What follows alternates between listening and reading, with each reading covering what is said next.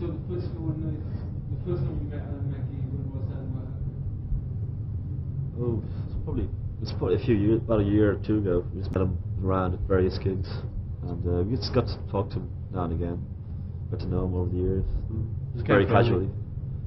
Yeah, I mean, the reason why we went on the label is because we played a gig with him, his band, and we sort of talked about things. There was no talk about doing anything, but he sort of got to know us, and I think he got it into his head to have us on the label.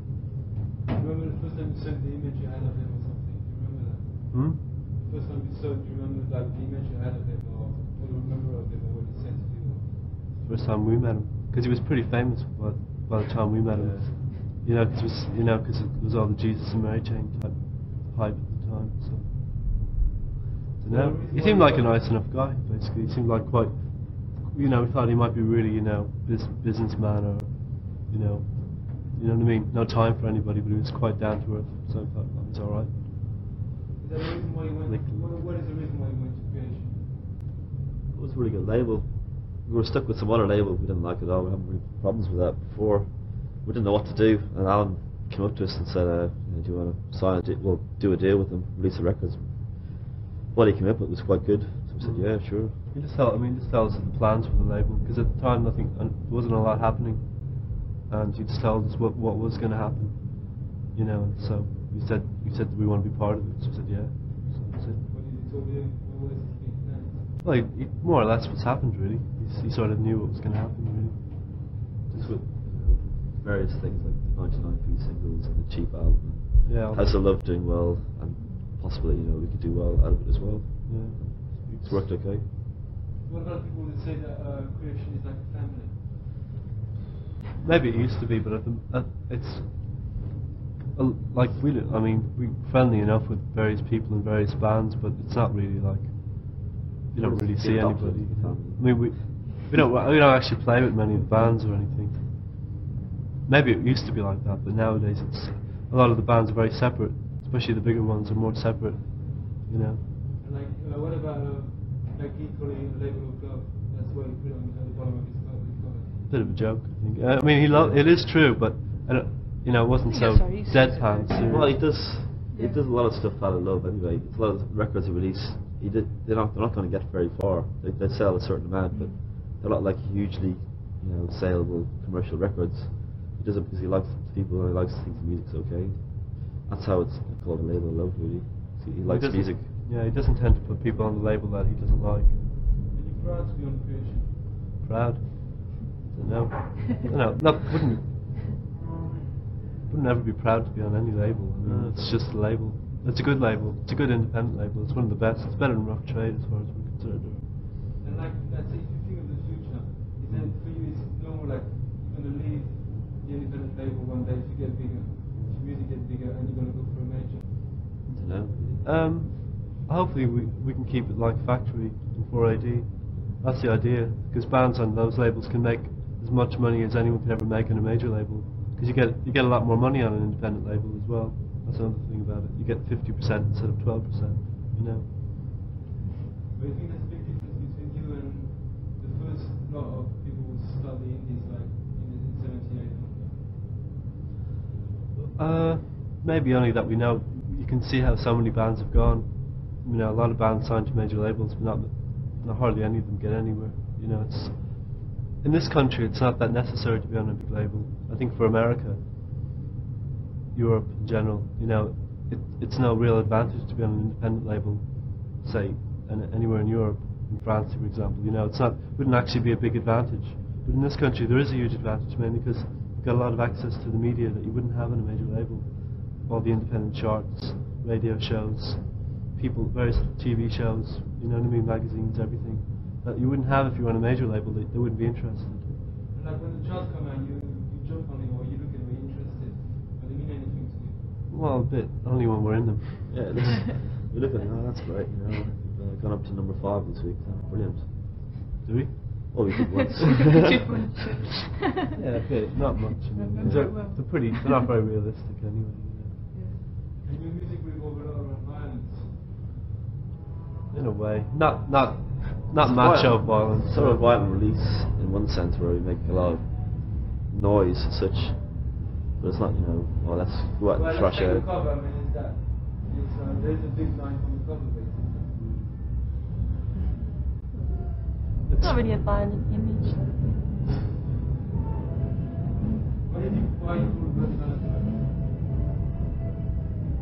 We don't really know. That's the name the old singer Dave came up with. He Yeah, had this horrible name another- before, and he said, "Oh, we were We're in a pub and the guy just said when I called the band My Bloody Valentine we thought it sounded really silly, stupid, and that was a long time ago, and it just stuck, you know. It's in a way it suits in a way what we're doing, you know. There's a sort of a connection, but We were actually going to change it once we Yeah. left, but just Couldn't think of a better name.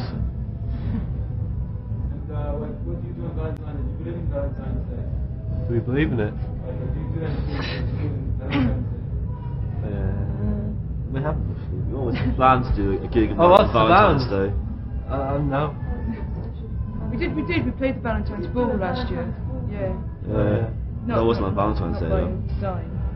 But to come back to the album that's going to come, do you know roughly how much it costs to record the album? Record it. But to do the album that's going to come? I don't know, because I mean the recording costs and the actual manufacturing costs. And before we get any money, we've got to actually pay for the manufacturing costs, and they're really high. I'm not really sure actually how. It's a lot. Like usually, I don't really know with albums. I know on singles, right? You usually got to sell. Well, 7 inches you don't make money on. 12 inches you got to sell about. Say for example you press 5,000. Well, you have to 2,000 have to be sold before you can make any money. You know, albums. So I don't know. I don't really know how much an album costs, to tell the truth. Never made one before. Don't you wish that you were with people like give you a lot more money, like a lot of majors to do say, okay, here is 60 grand and do the album? But it's your money still. They don't give it to you. They're giving you a loan of money. What's the point? You know, you can spend it. You know. And you're in debt for the rest of your life, or whatever. You know, for the next 10 years, you have to pay off this. It's only huge good debt. if you intend to be. If you intend to, really, if you're on a major label, the main point is to sell as many records as possible. And you can't sell as many records as possible if you want to experiment. You know, you got to find it. If you want to be a big successful band, you got to find. You could be like Prince, for example, and it took him years and years before he's as big as he is now. He released loads of albums. You know, it's like, you know what I mean? He wasn't always huge, and or you could be like, I don't know, like you get a lot of bands like come from our area, signed to a major. What the major does is they tell them to take a particular type of their music and push it forward, because that's the only way they can push the product. It's very difficult to push a product of loads of different things, which we do. There are a lot of different areas that we cover. It's impossible to just push that one area. You know what I mean? I think it's a good idea to do sound music in 1980s. Yeah, especially because what we're doing, a lot of stuff we're doing wasn't done in 1978, for example. The Sex Pistols never sounded like us, so they sound like rock band. Yeah. That was the Sex Pistols, you know. They're just a glorified rock band, you know. A lot of people getting off from dance music now. A lot of people used to be rock like last year. Now a lot of independent labels probably dance music now. Really think about even rock trends that they listen to it. Yeah, to a certain extent, yeah. We've got some stuff coming out, you know. We've got songs that Dance use stuff as well. stuff like that. Dance Oh, to a certain extent, you know. I mean, we're not jumping on any bandwagons or anything, but well, you know. Well, it doesn't sound like what's going on at the moment anyway, so it's not jumping on a bandwagon and say, well, sound like this dance stuff, do some more dance stuff. It's not like that. It's more combining what we do ourselves, and it's just like one idea. We're not ignoring it, put it that way. We're not into the idea of being like a 4-piece rock band, you know, who uses guitars and stuff like that. Like if you hear the album, you hear it's even more different than the single in the sense of that doesn't even sound like guitars anyway. A lot of the stuff. Interested in like more rock and roll mythology, like all heroes and motorcycle and leather and stuff. No, we don't like leather, you know.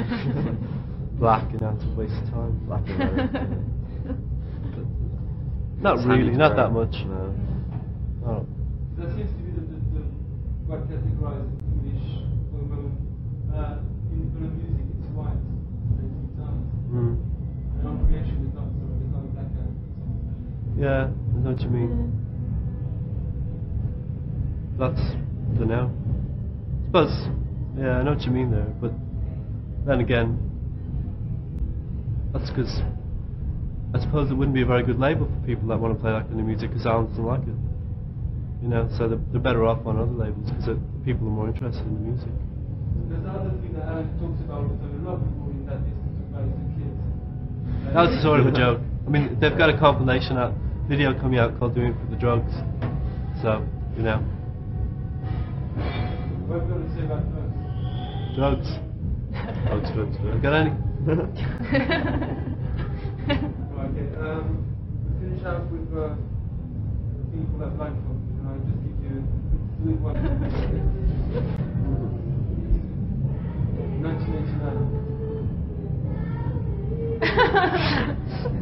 1989.